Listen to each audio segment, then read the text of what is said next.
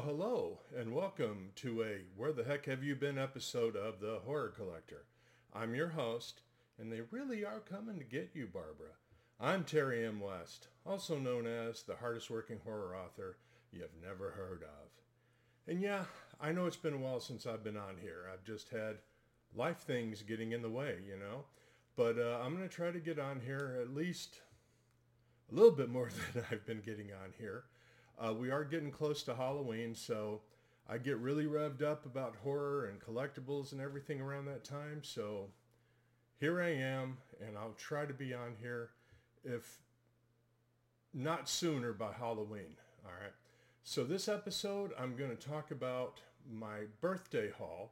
My birthday is on September 29th. And on the 24th, I went to a convention called CreepyCon, or Creep IE Con for Inland Empire in Ontario. And I'm going to show off a few things that I got for that. But before I do, I want to take a little pause for the cause. I want to talk to you about my series Night Things. Night Things is a dark fantasy / horror series that's been around for almost 10 years. Actually, Halloween 2024 is going to be its 10-year anniversary. I've recently revamped all the books, and I've given them their own website, night-things.com. So if you go there, you can find out all the info you need on that series. It's been called True Blood Meets The Sopranos. It's also got a dash of Cast a Deadly Spell and Alien Nation. It's basically a world that all the famous monsters live in, and it's very, slick and edgy, and give it a shot. See if you like it. Okay, now we're going to go right into what I got for my birthday this year. The first thing I'm going to show you actually is a companion for Lucky here, a Squaredy cat. I ran into Kurt Marquardt at the show, and he had a booth for his Squaredy cats. And actually, we shot a little interview, and that'll be coming soon. But he gave me this a while back, and I had always wanted to hunt down. I finally was able to purchase from him a Nightmare.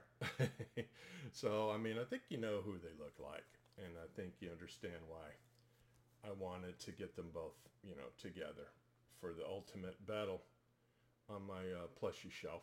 So yeah, these things are really, really cool, highly detailed. They only have little messages on the bottom. So squaredycats.com.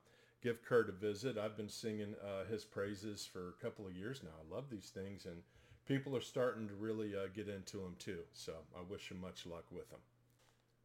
The second thing I received was this Freddy's Nightmares soundtrack, which I don't know, it just really caught my eye.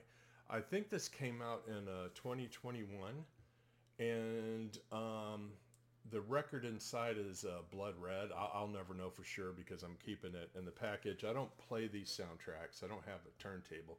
I just collect them for the novelty and for the art. So this is going to go into an album frame, but it's die cut with his claws there, and it's really, really cool. If you're a Nightmare on Elm Street fan, or Freddy fan, actually, I should say, this is definitely something you might want to get your claws into.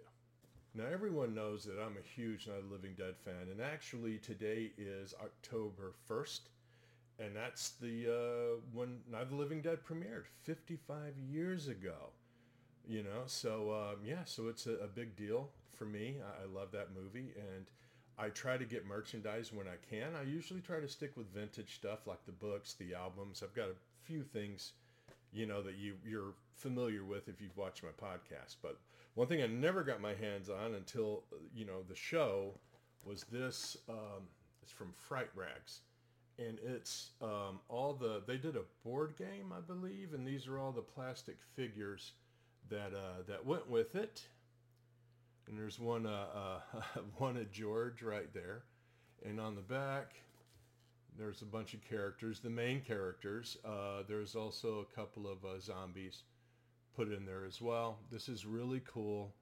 I thought I'd missed my chance to get my hands on it, but I saw it at the show, and the seller was willing to negotiate with me, and so I was able to bring it home, and I was very happy about that.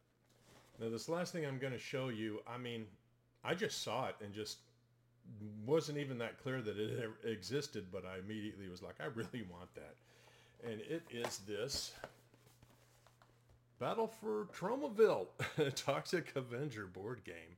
And I have a few board games. I don't go too nuts with the board games, but I don't know. For some reason, I really, really wanted this one when I saw it. It's more of a Toxic Crusaders, which was, the kid-friendly version of Toxic Avenger. All the parts are in here. I checked, and you got a cool little